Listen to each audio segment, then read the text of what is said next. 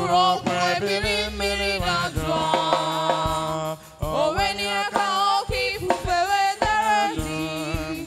O kuro kwebiri miri radwa no. O taka bara monso bumni ne gadajwa. Radwa Jesus. Radwa Jesus. Radwa Jesus. O taka bara monso bumni ne gadajwa. Amen and amen. Amen. The simple translation of our song is that Jesus spoke, and then the wind of the sea calmed. And that is where we are starting from today. A beautiful gospel reading that has been presented to us. And Jesus was traveling with the apostles on the sea. And he dozed off. And suddenly, the wave or the storm came. What did the apostles do? What did they do? Sorry.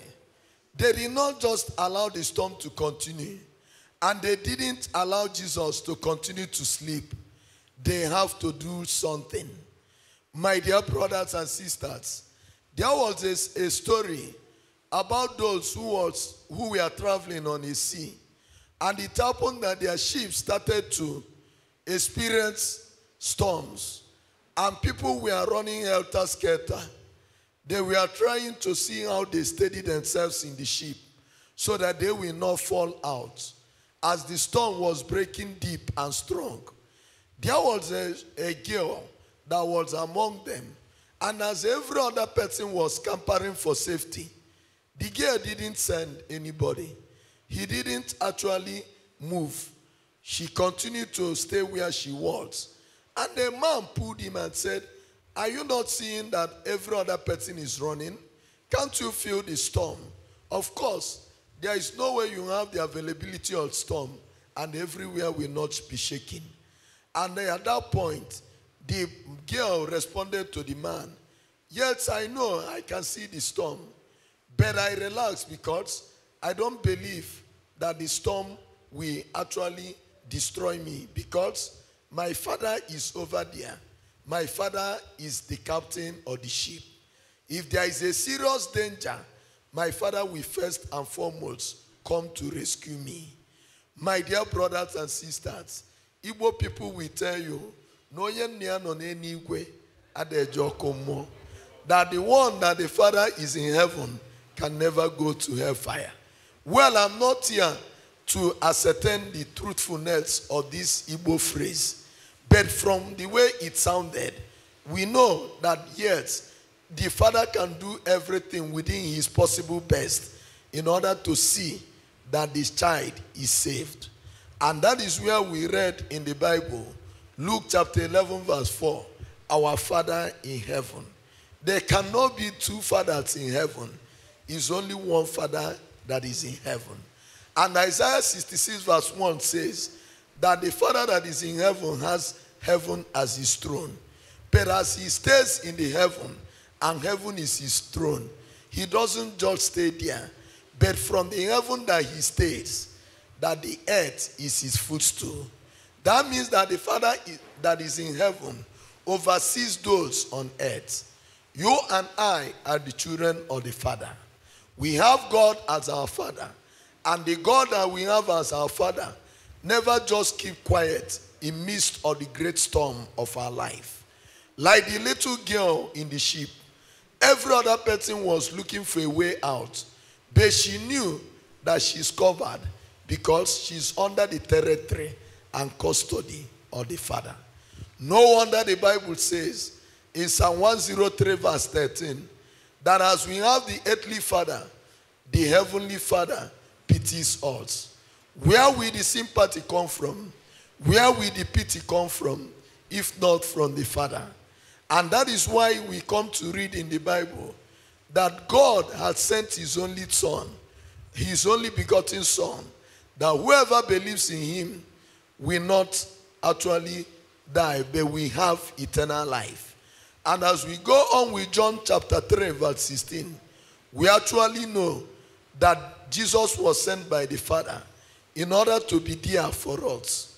And as we know that, we come to know, as the Bible says in 1 John chapter 3 verse 9, that Jesus has come in order to destroy the power of Satan. As we have our Heavenly Father, there is no way the tidal wave and the strong storm will actually blow us bad. The Father sees everything and he knows what to do. Jesus has been sent by the Father, and as Jesus has been sent by the Father, Jesus can never allow us to be carried away or be broken by the storm. And no wonder we come to hear today in the gospel reading how Jesus was called upon and he moved into action. There is a point I want to make here. There is no way we call upon God and God will not answer us. The Bible told us today in Mark chapter 4 that Jesus was sleeping. I will still come later to that. Can Jesus sleep? Can our God sleep? I don't think that God can sleep. God is spirit, according to John chapter 4 verse 24. And only in spirit and in truth that we will serve him.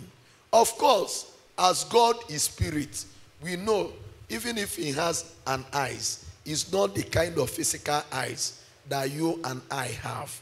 Even if God has eyes, the eyes that God has is a spiritual eyes.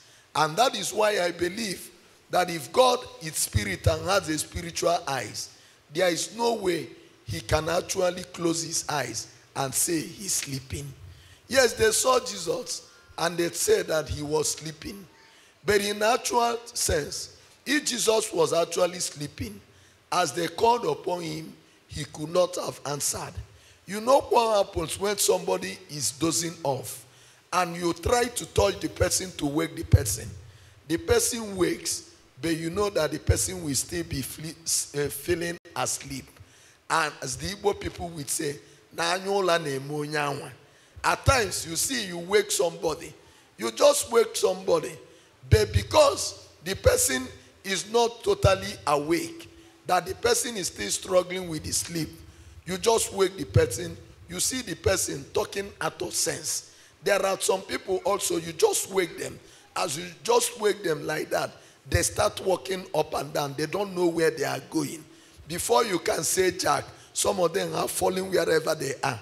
Even if poto mud is there, they will sleep off again. Because annual and emeha, they are still feeling asleep. But this time around, as they called Jesus, he was able to respond. Before I go into the way he responded, it's good for us actually to establish here that God can never sleep. The Bible says in Psalm 121 verse 4 that the protector of Israel neither sleeps nor slumbers. And that's why also we come to hear from the Bible that even while we sleep ourselves, that God provides for us. If God is not at an alert, according to Psalm 127 verse 2, he cannot be readily available to provide for us. Even as we go to sleep, God does not go to sleep. I want you to touch your neighbor on your right and say, my God does not sleep. And then touch the one on your left and say, neither does he slumber. The truth of the matter is that God does not close eyes. If God closes eyes, this world will collapse immediately. And that is where we come to know it. That even as we close our eyes and we sleep, our God can never sleep. As the Bible says, that even as we sleep, he provides for us. If God sleeps, we cannot have anything to eat. If God sleeps, we will not be able to do anything. If our God sleeps, we cannot be able to forge ahead. And that is why, as we are saying it, I tell somebody this morning, your God can never sleep. And let your God never sleep. In any way that you are experiencing the quietude and silence of God, I pray that your God will be at alert. In the mighty name of Jesus. Of course, we know it. And that is what happened. If Jesus was actually sleeping, he could not have been able to respond immediately. Yet, I see it that They thought that Jesus was sleeping, and Jesus was on the other couch, one side of the ship, closing his eyes. I believe that what was happening there, that Jesus was attending to the needs of others. And that is why also we are encouraged to know it, that even when we think that God is not around, even when we think that God is not close, wherever God is, he can respond to us in a minute. He can even respond to us in a second. God is not far from us. He is always near around us. He is actually a helper that is always there.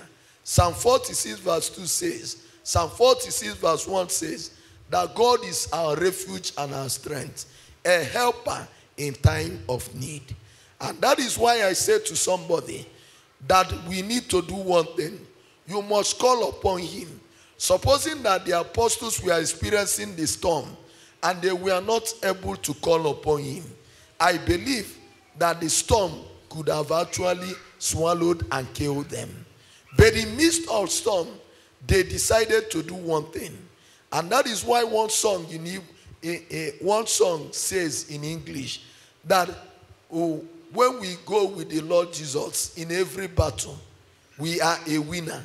And that is what actually happens. As the apostles noticed that there was storm, they now knew that it was time for them to contact Jesus. How far, sister? How far, brother? When last have you contacted God? Many of us have not spoken to God. How do we actually contact God? How do we speak to God? The better way that we speak to God is by us trying to go to him in prayer. As the apostles turned to Jesus and called him, it's like they are actually reaching out to him. Whenever we pray, we reach out to God. And that is why it is good that in everything that we experience in our life, we must call on God. We must call on God in prayer. And there is no way we call on God that he does not answer. You can see this scenario now. They thought that Jesus was sleeping, or even if Jesus was sleeping, but as they called him, Jesus gave them attention. Even when you think that you're alone, in your business, in your shop, in your family, even where you go for school or studies, you may think that you are alone. But whenever a problem comes, it's time for you to know that God is always with you. God is always with us. And then we come to hear in the Bible, Jesus saying, Matthew 28:20, I am with you till the end of time. It actually was proven today. They called Jesus even when he was not with them, even when he did not know what was happening around them. But as they called him, he responded immediately. That is a proof that he is with us till the end of time. Brother or sister, Jesus is with you till the end of time. Problem will come, trouble will come, calamities will surround you. There will be predicaments in your life. But let that predicament and calamities not make you to shut up your mouth. In midst of anything that you are encountering, you must open your mouth. You must open your mouth in prayer. You must open your mouth to call God. There is no way you call on him that he will not take action. And that is where we come to hear that immediately they called on him and Jesus saw the storm. And the first thing Jesus did was to calm this wave. And then he rebuked the storm. I wouldn't know the problems of your life. There are many of us that are battling with problems of insecurity. Your life is being threatened. You are exposed to danger. Your life is in a serious and terrible jeopardy. There is no one to rescue you. You struggle on your own. The harder you struggle, the more hopeless you become. There is another person. You have done everything within your possible best. I met somebody recently who said he continued going to hospital and the test is the same. He changed the doctors, he changed the hospitals, he went even to specialist hospital and the test is still the same. And the test says that you are fertile. that in fact you're supposed to conceive one hand, but over the years, this person has not conceived. And then somebody comes to know it. There is storm in the person's life. She has tried to know what is wrong in her life. The more she makes effort to know, the more confused she becomes. If she is actually undergoing all the tests and scan, and everything is good and positive, but at the same time, she's not able to conceive, that means that the storm that is in her life is a storm that is a storm that has come to stay. But I want to tell somebody that one thing is obvious. The storm may actually be there. It doesn't matter how long the storm has been there. But what matters is that our God is capable. And one thing that I come to know is that these storms of our life make us to be frightened. They frighten us. They put us in fear. And that is why the disciples were asking Jesus, do you want us to be perished? And then one thing I know, as the gospel reading of today says, Mark chapter 4 verse 37, do you want us to perish? There is no way God can want you to perish. God created you for himself. The purpose of your life is actually God's own. There is no way God can see you dying and he leaves you there. Imagine as they asked Jesus, do you want us to perish? Will Jesus allow them to be perished? Jesus cannot allow them to perish. Jesus cannot allow them to die. And that is one thing somebody will know. Your God can never allow you to be destroyed. Your God can never allow you to perish. And that is where we have our faith. We must have faith in God. There is no way God will see you dying and he leaves you. And that is where we need to do one thing. Just as they asked him, do you want us to perish? And we know the answer. God can never allow you to perish. But I want you to also know one thing. For them to ask Jesus, do you want us to perish? They are becoming human. They are human beings. They saw danger, but they knew that Jesus is capable. So for them to ask Jesus whether he wants them to perish is not out of place. My dear brothers and sisters, you remember in Matthew 27 verse 46 that even Jesus at a point asked God, do you want me to perish? When Jesus said, Eloi, Eloi, lama sabachthani, my Lord and my God, why do you forsake him? Why have you forsaken me? Why do you forsake me? Yes, you know, God does not forsake, and God can never forsake his own son. We know by the end of the day that God did not forsake Jesus. For these people to go on to ask, oh, do you want us to perish? And for Jesus to also say, Eloi, Eloi, lama sabachthani, we know that that is a reaction. When you are in midst of storm, when troubles surround you, you need to turn to God. Even if you are not addressing God properly, but what matters is that you are turning to God. Unfortunately, there are many of us that decide to turn to idol.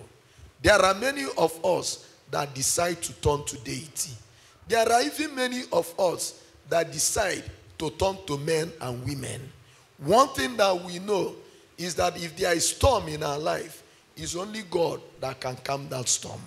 And that is why in that song I told you that, oh, when I walk with Lord Jesus, that I am a winner in every battle.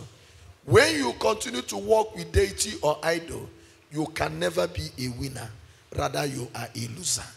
When you decide to walk with any man or woman and not God, you can never be a winner, but rather you are a loser. Verse 8 of Psalm 118 says that it is better to place our trust in God than in princes and princesses.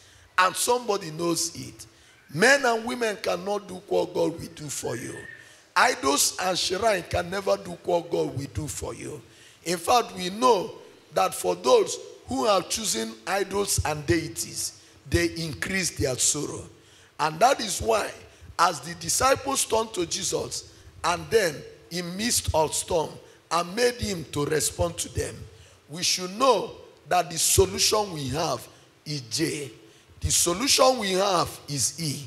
And the solution we have is S. The more solution we have is U.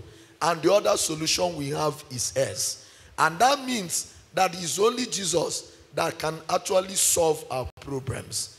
Running to shrine will never solve our problem. Consulting men and women, even highly placed men and women, can never solve our problem. Omiyuku Jesus, doer of great things,